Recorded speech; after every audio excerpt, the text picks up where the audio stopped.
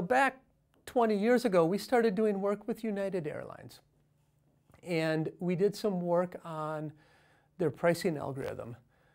But they were one of the very few firms that would engage academics. Now, since then, I've worked probably with 50 to 100 firms. Now I work primarily with Lyft as their chief economist. But I really see two big benefits for firms.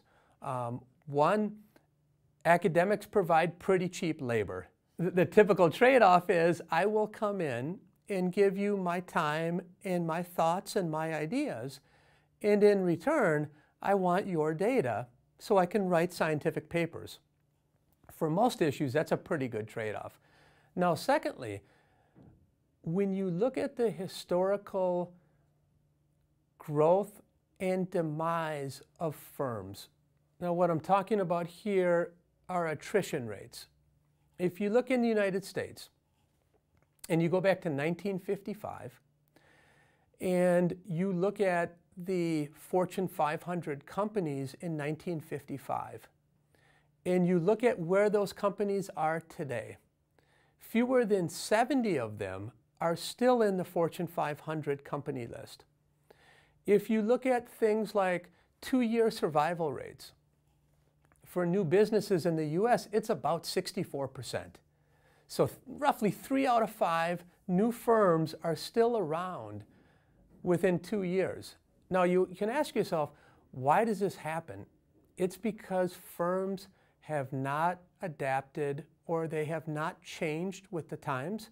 We are right now in a fundamental revolution, and it's with generating data, and it's with analyzing data, using machine learning and big data, AI techniques.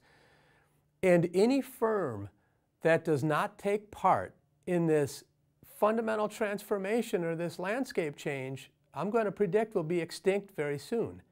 Now you have two things going on. You have relatively free labor, and you have this fundamental change about how we can use data. The best companies in the United States, Google, Facebook, Amazon, Uber, Lyft, et cetera, et cetera, et cetera, data is in their DNA. And it is true that data is now the most valuable resource in the world. It's no longer oil. But much like oil needs a refinery, data also needs a refiner, and that's where academics come in.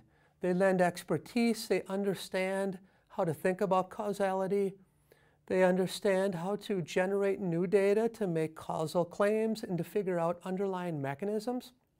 It's really a win-win in a market that I think is going to explode in the near future, and in the very long run, scientifically, that's really going to help how we understand the world, because firms are now starting to open, and they're not only making themselves better by opening up, but they're making the world better because we're learning fundamental things that only firms and academic partnerships can actually allow us to learn.